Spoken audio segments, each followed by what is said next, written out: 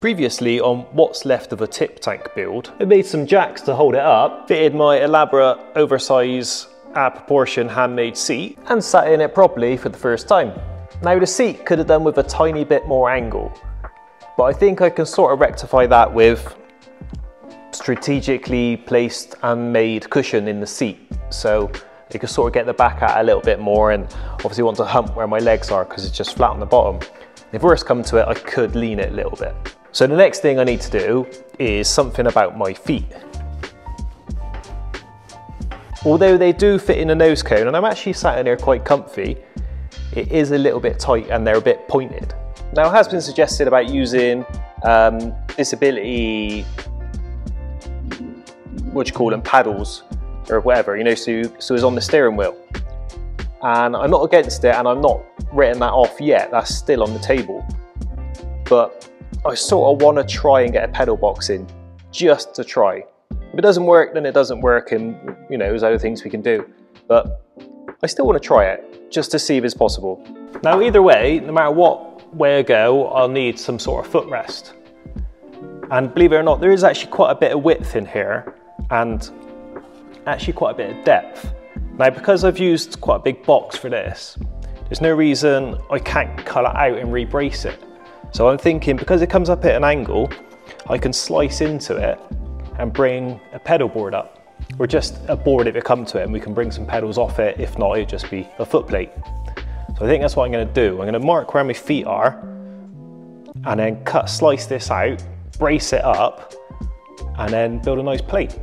Obviously, it's going to need, I will eventually put some steel hoops in. It's going to need some hoops in here for strength and to mount steering rack on, and obviously our front suspension coming out each side is going to have to be braced off of somewhere.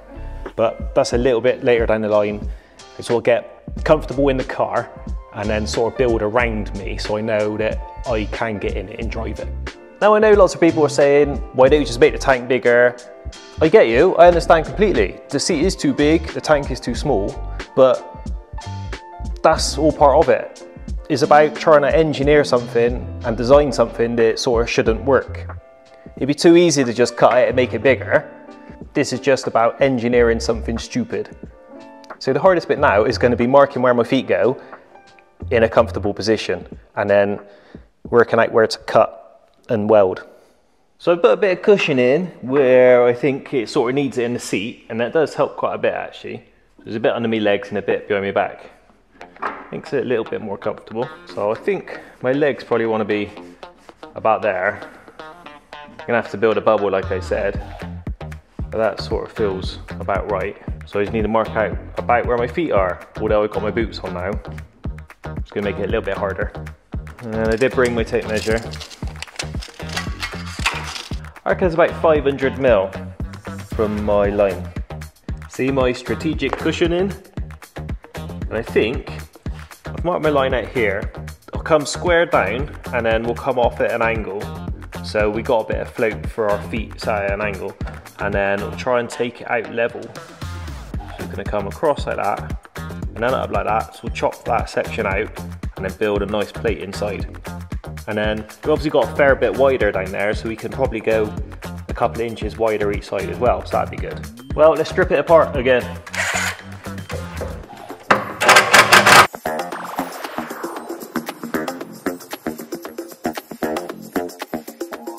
Okay then, now it's on the bench, let's mark this out and chop it out.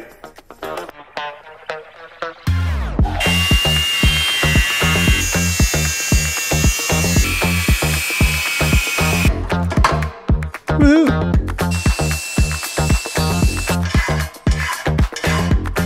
One big hole. So now we want to take some of our 2.5 mil steel plate,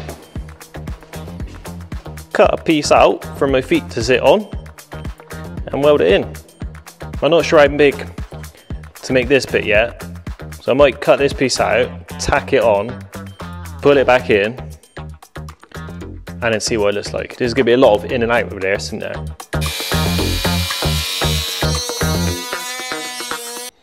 There we go. You just got to weld that to that. That's tacked on. I suppose I better try it out before guessing the next bit. Well, it fits. Let's cut the next bit and weld that in. Let's strip it apart again. I've got to cut this piece now. I'll probably come up a little bit higher. Something like that.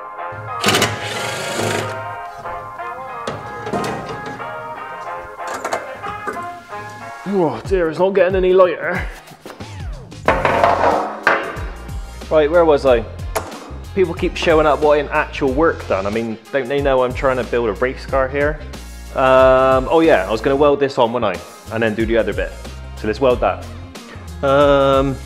There. Ah! Oops, on. You know what's funny? I'm right-handed, but every now and then I'll left-hand weld. And sometimes it's like the best welding you've ever seen in your life. And then other times it's like the worst welding in the history of the world. There is no logic to it. So next I need to cut out this piece here, which will be the back plate for the pedals, won't it? So that's set up in there like that, something. I don't want to come too high, because in this tiny, massive area I have, I'm going to have to somehow potentially fit some sort of steering rack. So that should be easy. And then, now I know I've taken a big slot out of this, so obviously it's going to be a lot weaker than it was originally. So once I've got this bit in and I've made our pedal box, which is next after, I then put some sort of web in here to bring the strength back in. It'll all be welded together as well, but you know, extra strength always helps.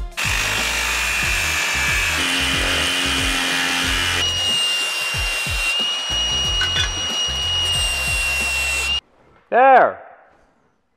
My old faithful daily diesel started playing up this week. Look at the state of that diesel filter. That's what it should look like.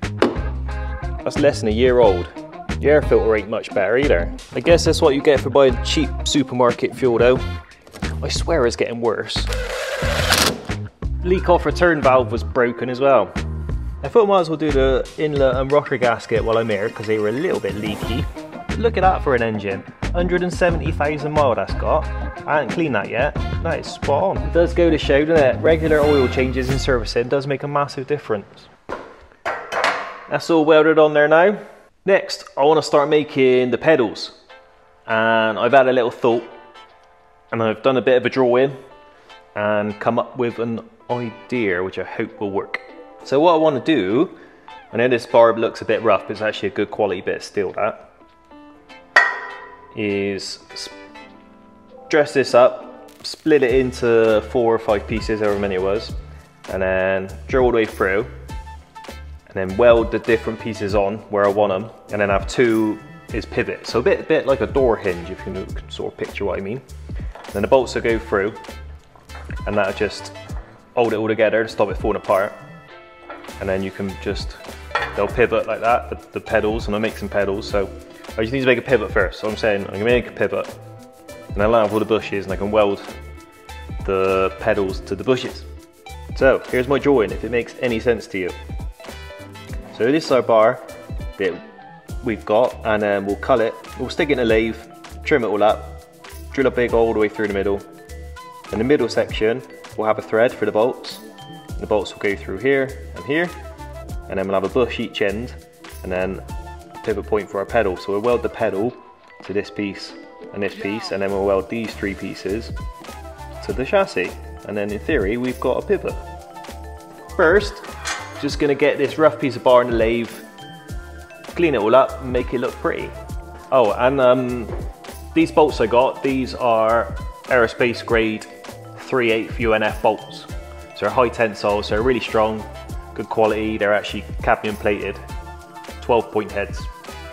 They should be perfect for the job. Probably a bit overkill, but you know. Speaking of bolts,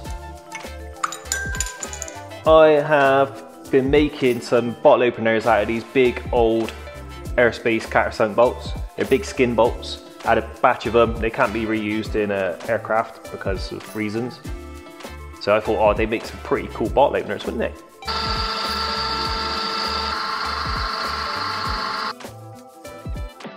They are available on our website, so get yourself one while they last.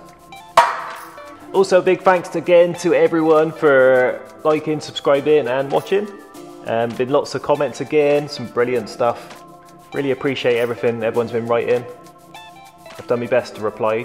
Thanks to everyone who's been buying stuff as well. Again, a little aircraft bolt watch stands have been really popular. And lots of t-shirt sales and all sorts of other little bits and pieces. So I just want to say thank you. I appreciate it. Let's get this in the lathe and make it look pretty then.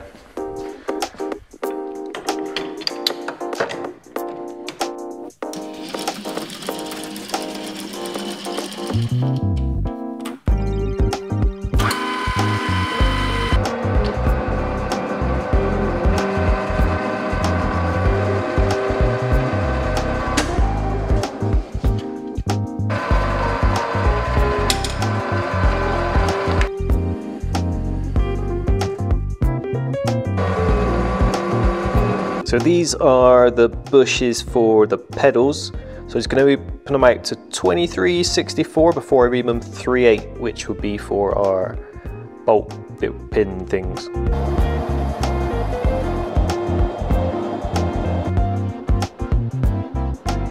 Perfect fit. Right, that's those two bits done to hold the pedals. So I need to machine this piece out now to hold the thread to bolt something to. So we'll make that out of this bit.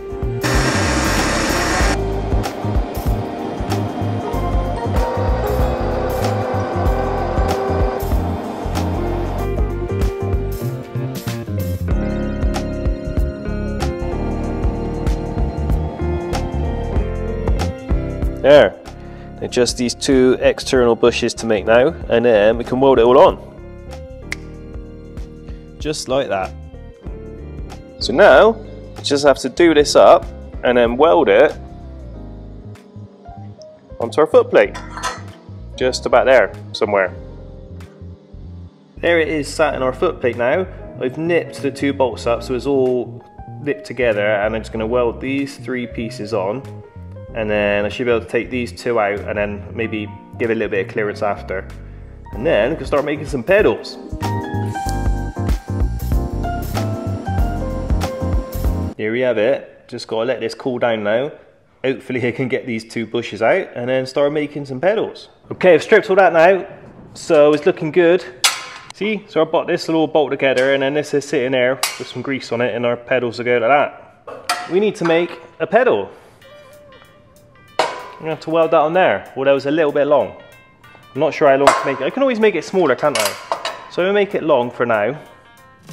Eventually, obviously, I'll make some proper pads for it and stuff, but I don't know where the pads, they might want to sit slightly offset depending on where the lever, you know, the master cylinder goes and the throttle cable and all that sort of stuff. So get these on here and then work out the other stuff later down the line. Logic says I should measure my foot, preferably without my boots on. About 275 mil. Now we can allow for the pad to sit on it, which can obviously overhang and stuff. But I can also make them shorter if I need to. So I'm going to just make it a nice round 200 mil. I don't know why, but let's go with that. Still waiting on the damn glow plugs for that thing. It's driving me mad having it in here.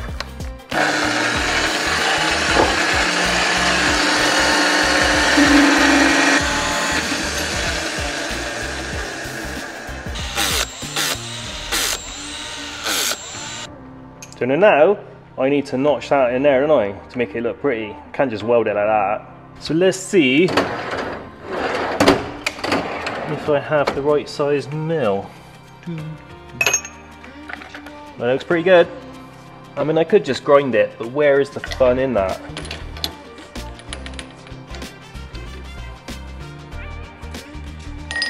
Let's stick it in here. And then just mill the end. Just make sure it's square to the chuck for obvious reasons. And then just munch away at it. I know that's not really what this cutter's for, but it should be okay on this.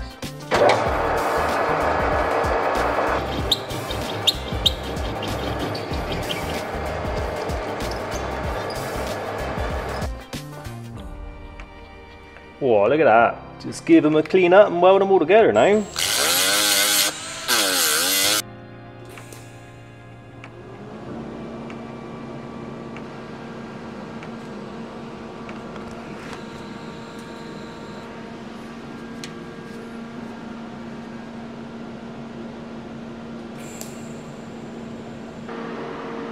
That should do. So before we pull it all together and go for a drive, I just want to make a little web to sit in there. Just, it probably don't need it, but just to give it a little bit of extra strength. I'm going to cut this piece out to fit in there and then weld it in.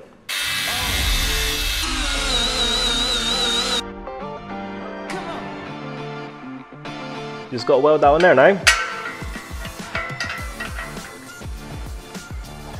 But I'll finish my mince pie first.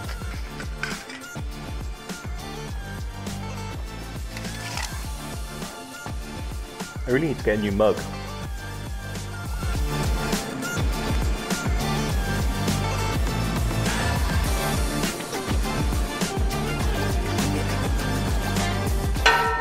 Okay then, let's put this all together and try it out. Just a smidgen of grease to help slip it in there.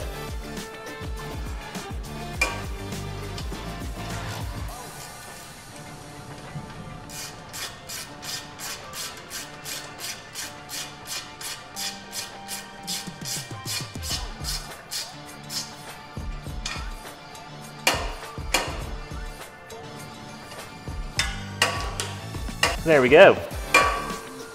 I know it doesn't have any springs or anything and it's just a lever like that, but you know, it's a good start, isn't it? You can obviously make the pads whatever shape and size, so they probably want to be offset a little bit so your feet can sort of, you know, but we're getting there, aren't we?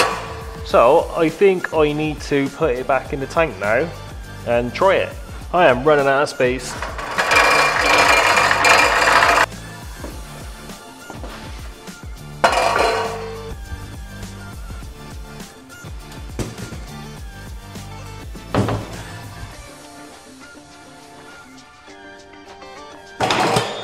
Oops.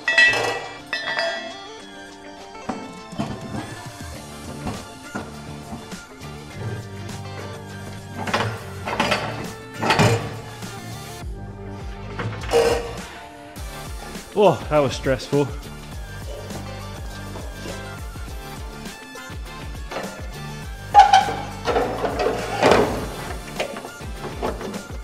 Okay, let's get in.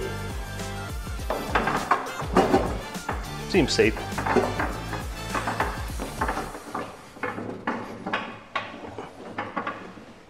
Oh, definitely getting better at that.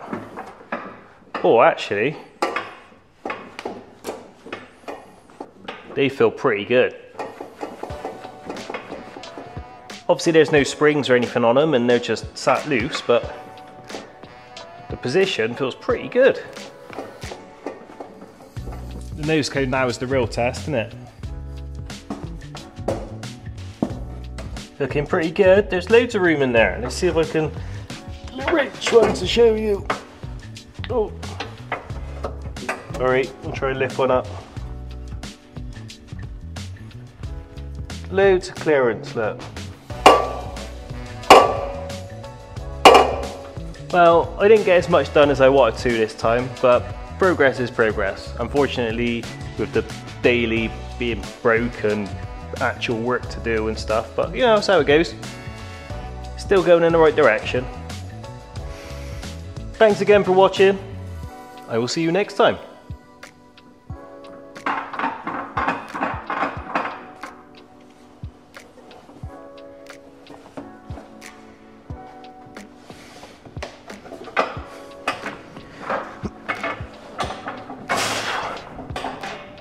Oh!